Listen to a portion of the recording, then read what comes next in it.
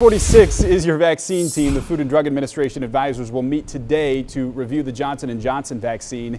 If they recommend it, the FDA could sign off on it today or tomorrow. The news comes as researchers say they've discovered a new variant of the virus in New York City, and it is spreading quickly.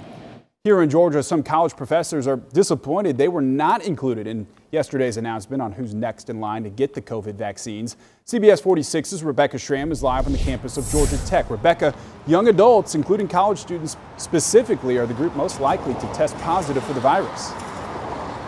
Yeah, and Rob, a lot of times they have no symptoms, and so that's why college professors were disappointed, not just the ones here at Tech, but across the state, that they were left off the list in this upcoming vaccine phase.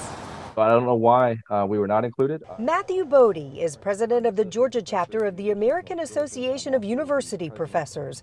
The professor at the University of North Georgia says he and his colleagues thought they'd be included in this next phase of Georgians eligible for COVID-19 vaccines. In fact, about 10 days ago, we were sent a survey. All the USG schools were sent a survey asking professors and faculty and staff to fill it out to see if they would take the vaccine, and that was going to be used for planning purposes.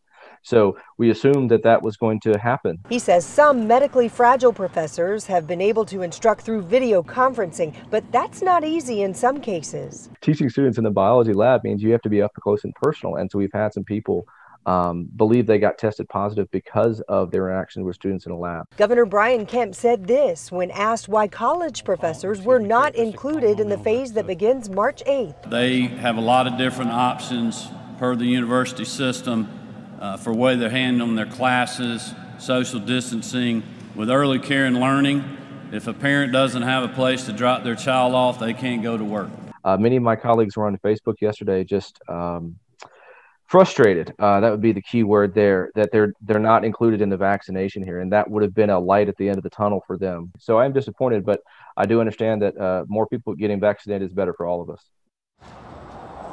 And taking a live look on the campus of Georgia Tech, there's definitely a lot less activity on campus compared to a year ago. Still, professors wish they could get a timeline of when they can get vaccinated. Of course, they realize it all has to be fluid because it just depends on the supply of the vaccine coming in.